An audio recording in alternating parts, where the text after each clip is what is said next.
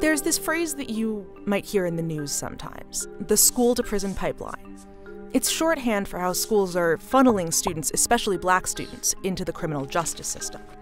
It started in the 90s when schools responded to fears about crime with zero-tolerance policies, which mandated suspensions and expulsions for certain violations. They also cracked down on little things like talking back or uniform violations. The hope was that it would keep bigger problems from bubbling up.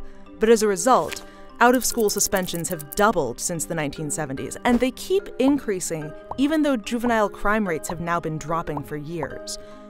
Around the same time, the number of police officers stationed full-time inside schools has increased by a third between 1997 and 2007. Ostensibly, they were there to prevent mass school shootings like the one at Columbine, but they end up being a way for schools to basically outsource discipline to the police.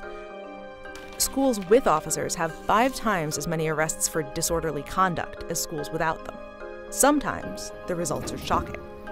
But the less visible effect is that schools are feeding the racial disparities in the criminal justice system. Consider the fact that schools are more likely to have an officer on their campus if the student population is more than 50% black. You might assume that that's because there's more crime at these schools, but although students at police schools are more likely to be arrested, they're not actually more likely to be charged in court for weapons, drugs, alcohol, or assault, at least according to one study. During the 2010-2011 school year, 1 in 6 public school students in the US were black, but they accounted for 1 in 3 arrests at school. Same goes for other forms of school discipline. Black students are suspended or expelled 3 times more frequently than white students. It actually begins in preschool. 18% of preschoolers are black.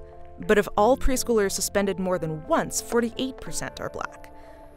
Studies show that differences in behavior can't fully account for these disparities.